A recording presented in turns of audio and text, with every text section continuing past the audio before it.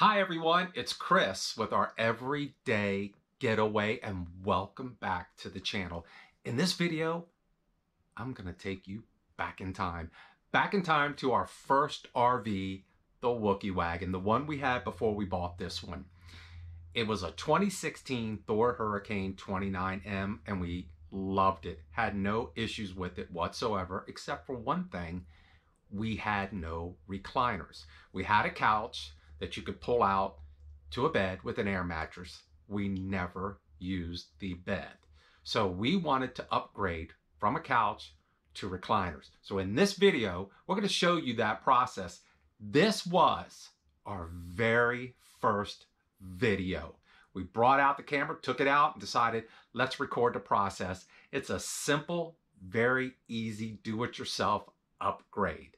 Hey, check this video out. If this is your first time to the channel, please hit the subscribe button and the notification bell.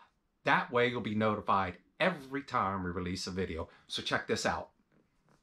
Hi guys, it's Chris. Welcome back to the channel.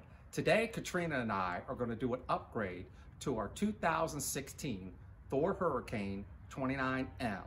We're going to remove the existing couch, which folds out into a bed, and we're going to install a new set of recliners. So come along, we're going to show you how that's done. Something to keep in mind, very important, the most important thing as a matter of fact, before you order anything, measure your door opening in your RV. You want to make sure that whatever you're ordering or you're ever removing can fit through your door opening, because if not, it defeats the purpose. So don't forget, get a measure. One of the first things we want to do is remove this pull-out drawer.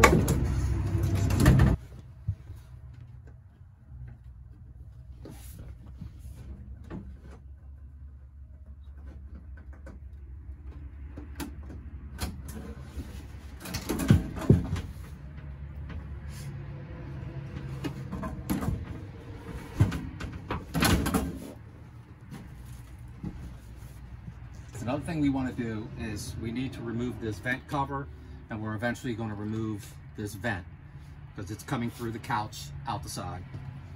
So just pop this off. It's just a piece of plastic. You take a screwdriver or something, pop it, comes right off. Take a couple screws out.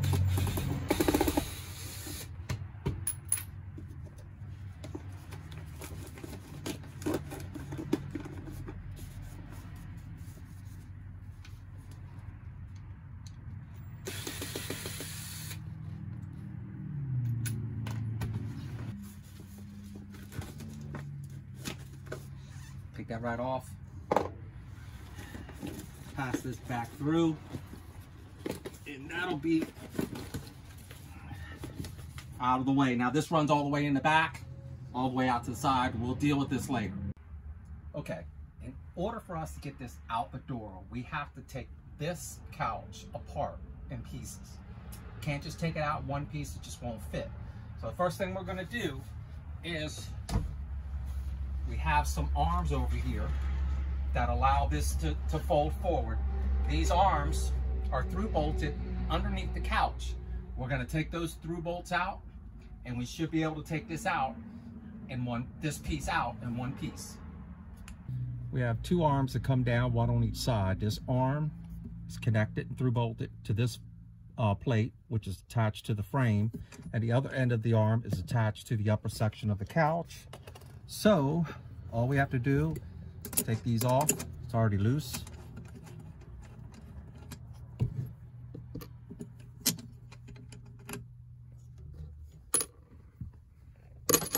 Take this through bolt out, take the one out on the other side, and we should be able to lift that out. Okay, now that we've taken the through bolts out, this piece should just come right out.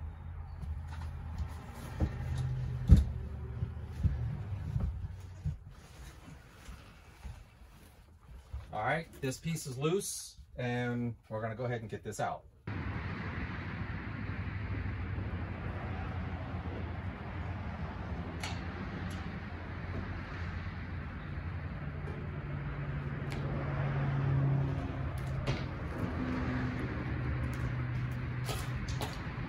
thing we got to do, guys, is there are 4 of these brackets, 2 on each side, held on by some screws. So this is holding on the entire sitting portion of the couch up top. So be careful taking these out. It could fall down on you.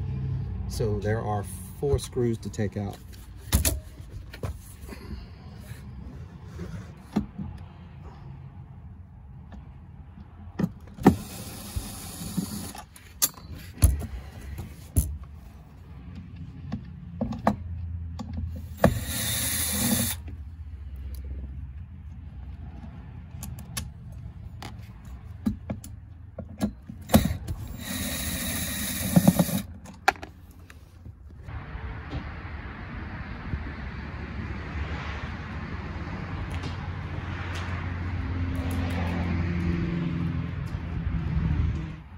Okay, all we have left to do is the 2 sides of these brackets. We're gonna take and disconnect the brackets from the sides, and once we do, we should be able to get the rest of it out.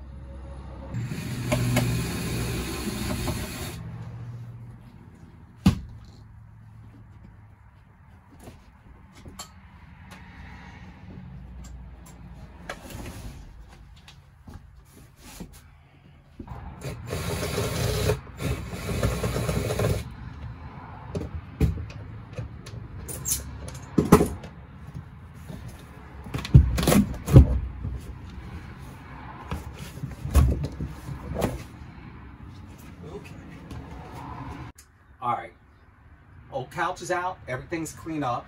We did a bit of a little trial run. A couple things we need to deal with. Number 1, the vent. Now I've seen online a couple pictures, some different ideas of as how to deal with the vent. One thing was to put the vent over here in the back corner, hook up a registry to it, and once you get everything in, let it go. Another one was to let this come back out to the side and hook this back up and just let it hang out like that. That wasn't neat enough and clean enough for me. One of the things that Katrina and I are thinking about doing is the middle panel between the 2 seats is to cut a hole through the leather, which is the same thing they did on the couch, the old couch. They cut a hole through the wood, cut a hole through the leather, stapled it back, put it on, and I think that would be the neater, cleaner way to go. So we're gonna look into that and do that. We went out, we bought some aluminum strips, and we cut them to fit. And then we went ahead and painted them and drilled them and got some screws and covered this up to give it more of a finished look because we didn't like the way it looked. So what we're gonna go ahead and do is start putting the recliner together.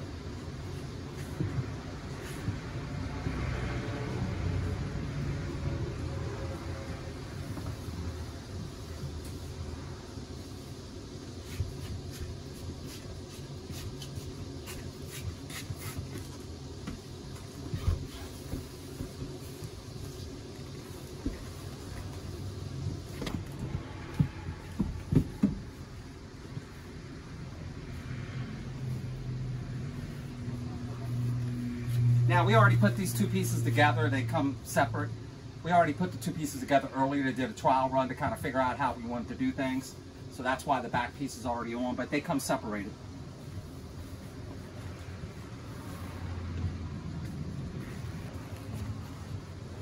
Our center console. We took the fabric off the bottom and we decided to go ahead and put the vent here in the center. We just thought that it would look a lot better, give it more of a finished look.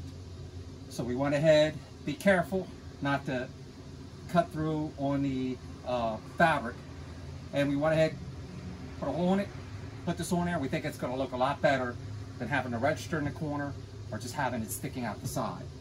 So we're gonna go ahead and get this hooked up. We wanna give you what we did. So we ran the hose through here. We took the fabric off just temporarily. We ran it through. It came out the front here. We'll put this piece back on, screw it back in there, staple this back up, stand it all back up and hook it, and the vent hose will be good to go. Well, here we are, and everything is in place, and we think it looks great. What do you think? think it looks fabulous. You happy? Absolutely. The color's a little off, but it's still nice. I would have wanted like a lighter tan, kind of off-white color. Didn't have it in this exact style, but this is good. They go together very easy. You bring them in, you lock them in place. Once we snapped and locked them in place, we lined it up left to right. I think we made the right call with bringing the vent through the center console, because it almost looks like it came from the factory that way. But now with these recliners, you know, just go all the way back, sit back and get comfortable, and even take a nap if you want. I mean, the only thing missing is a cocktail. So once again, we just couldn't be happier. We think it's a good investment. This is something you can knock out in a day. It's a very easy install, and I think it's a good upgrade to make on your rig if you don't have the recliners and you would like to get them. And there you have it, a very easy upgrade, well worth the investment. We were very happy with the recliners, worked out great. We used the recliners more than we used the fold-out bed. And if you've made this kind of upgrade, if you've done the same thing yourself, leave a comment down below. Let us know how that worked out for you. Was it an easy upgrade? Was it difficult? How did you secure the recliners to the floor? Because that was one thing I had an issue with. I eventually secured them to the floor with some straps. We made it work out, and they seemed to work out just fine. Anyway, if you guys like this video, give us a thumbs up. And if this is your first time here, please hit that subscribe button and the notification bell.